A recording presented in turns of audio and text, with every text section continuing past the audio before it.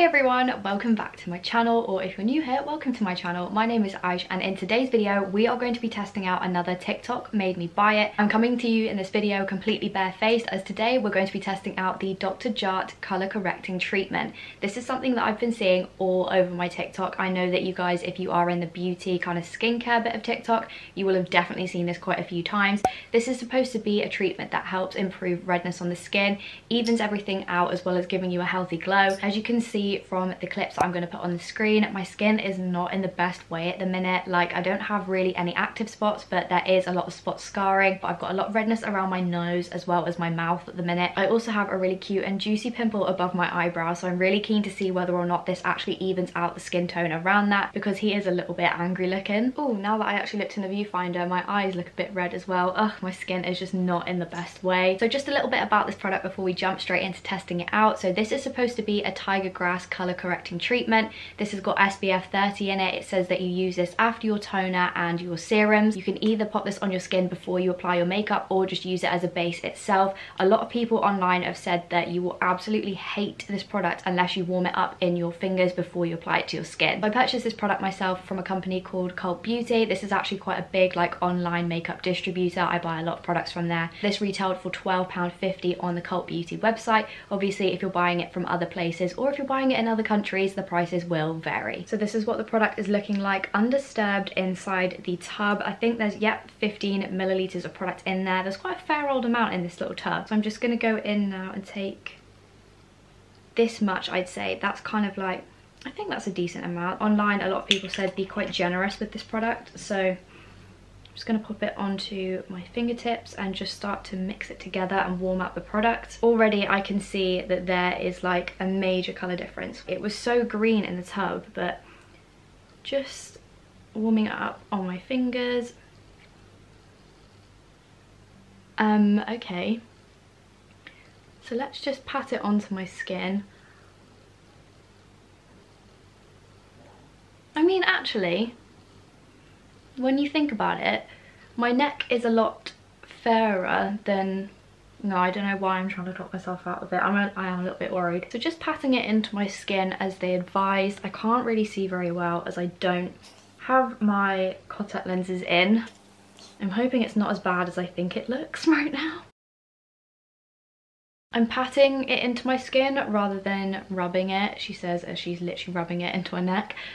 Just because I find that when I start to like rub things aggressively into my skin, naturally my skin gets really upset with me and starts to go very red. But yeah, I'm just patting this into my skin now, and it's slowly starting to kind of like melt into my skin. And from what I can see with my very below average eyes, I think it's actually blending into my skin quite well. I'm just going to pat the excess that's left on my fingers into the tops of my eyelids, because that's one part of my face that gets very like red and veiny sometimes. All that product's completely gone off my fingers. It feels really nice, smooth and hydrated. I'm just going to grab my oversized and overly heavy mirror just to have a look. Oh, okay, around my mouth you can definitely see the difference from where I've rubbed it in here and where I've not.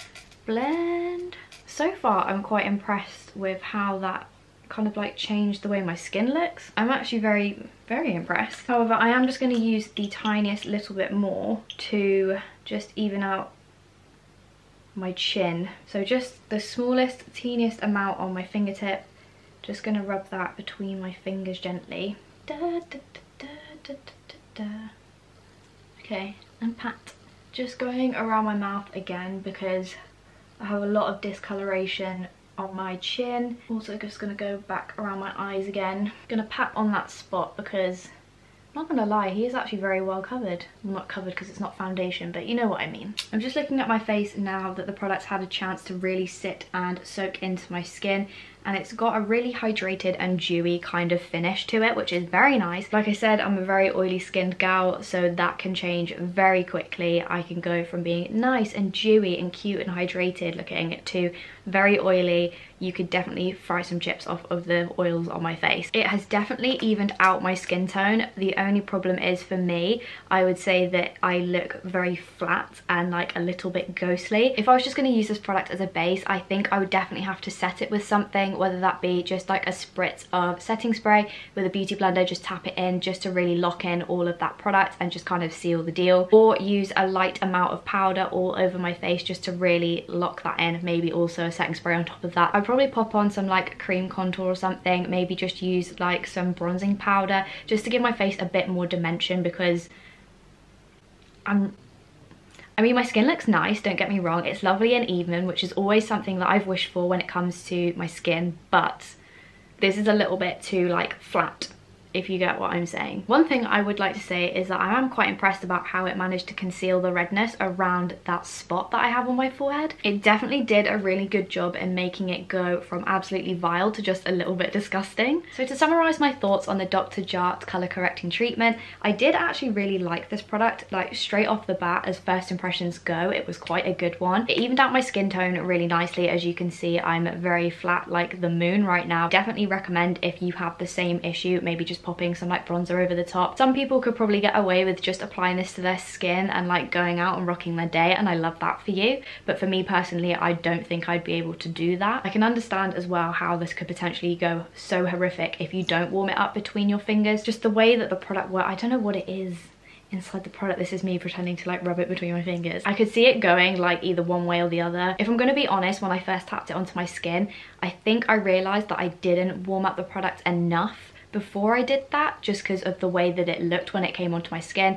Luckily it was sort of like almost there, so I just carried on patting and it just then blended into my skin, but I could see how that could potentially go completely the other way if you don't do it enough. Quite a lot of product in this small tube. There is a slightly bigger version of this, which is obviously more expensive because there's more product. I also like as well how this has an SPF of 30 in it, because it means that it's protecting your skin. You should always use SPF regardless of if you are or are not wearing makeup. Just because you've got foundation on the skin, it doesn't mean there's an automatic barrier between your skin with the foundation and then the sun. It can still penetrate through that foundation and damage your skin.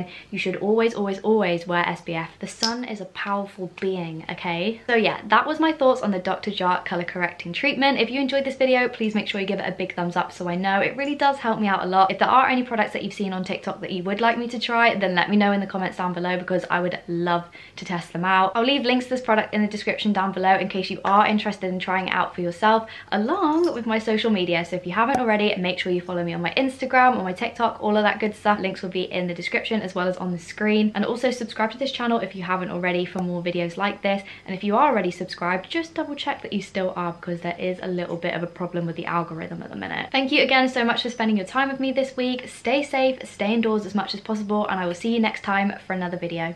Bye guys.